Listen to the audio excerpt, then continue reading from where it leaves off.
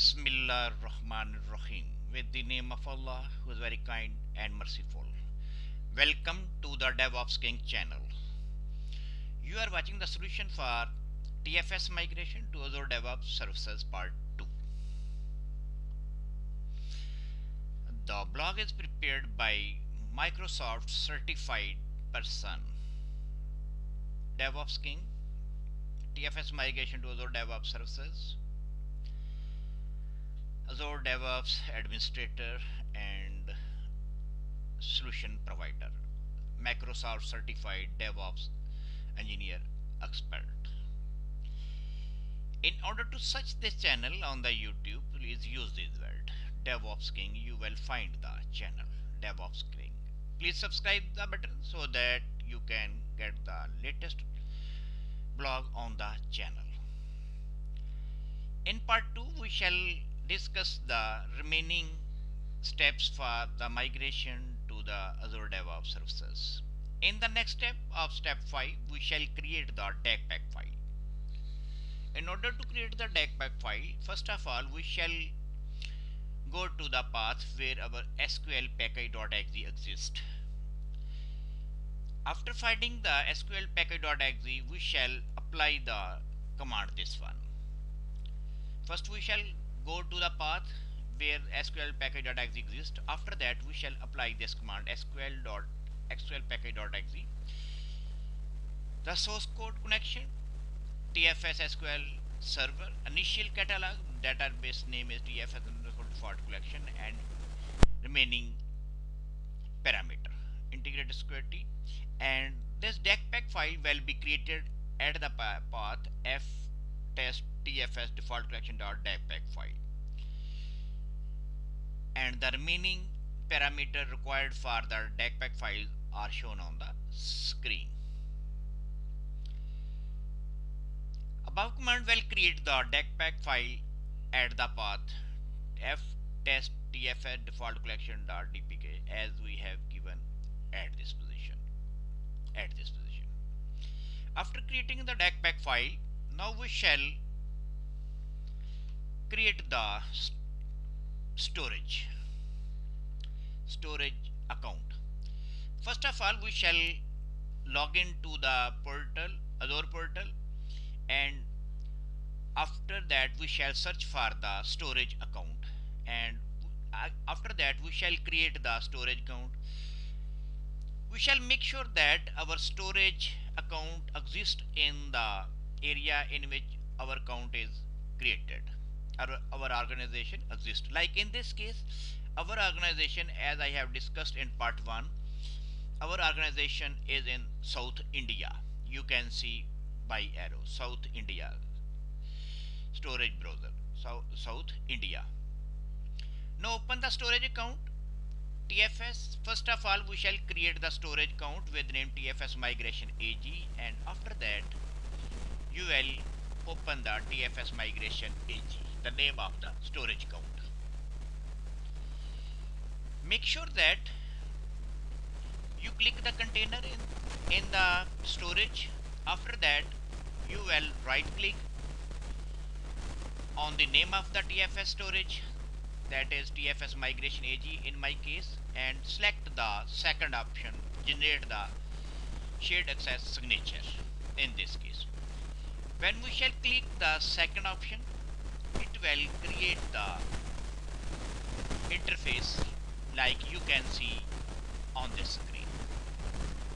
Please make sure that in the permission tab you check the box for read and read. It is mandatory, otherwise you will get the error in the migration. In the above step, when you will click on the generate SAS, this interface will be generated. In this interface, in the read section, you will check the for read and list, two checkbox for read and list. Again, this is very important. Please keep the start and expiry date at least for the 6 month. After providing this parameter, click on the generate SAS token and URL. You will get the URL token like this.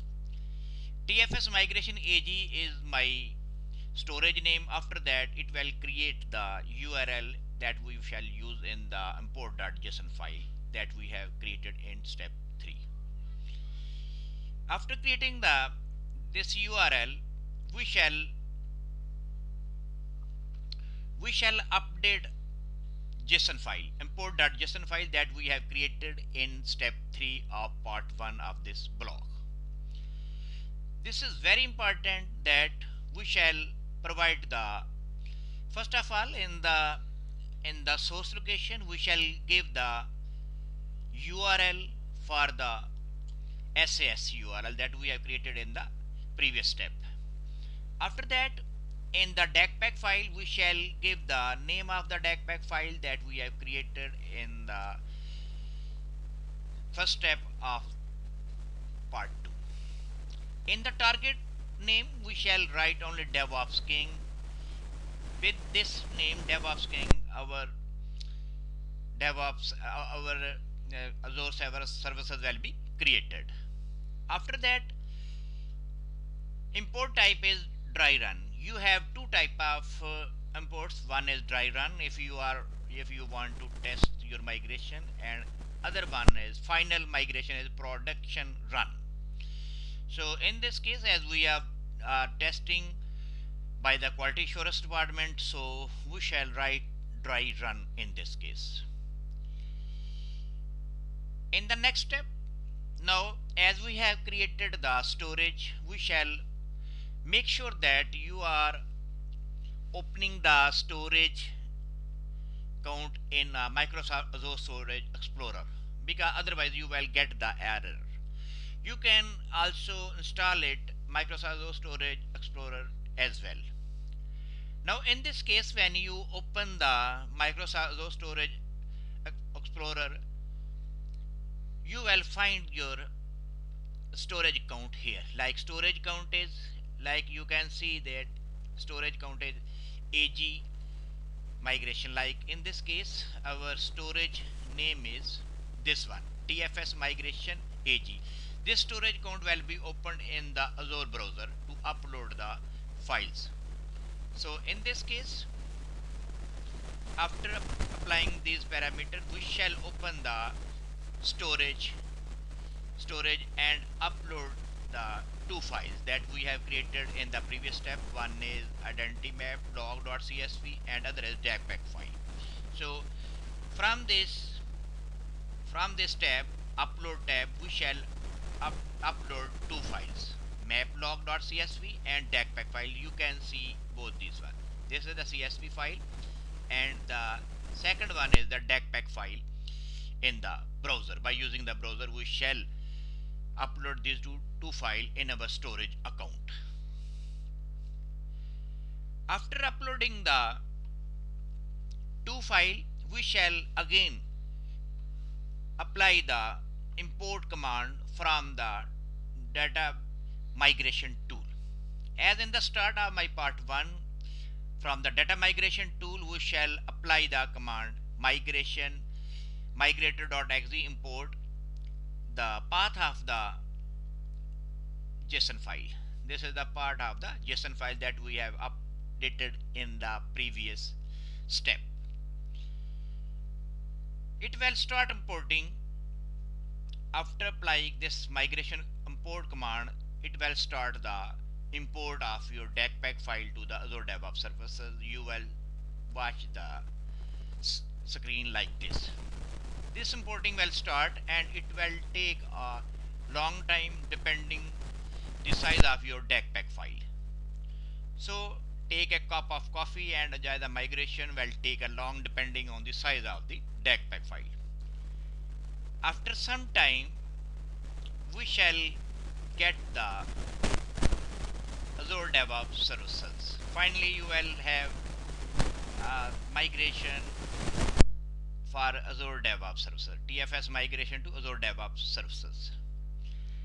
Thank you very much for watching the solution for the migration of TFS to the Azure services. If you need any help, you can contact directly on my cell number like this one. You can contact on this cell number if you need any help about the DevOps. Thank you very much. Thank you very much for watching the solution for TFS migration to Azure DevOps services.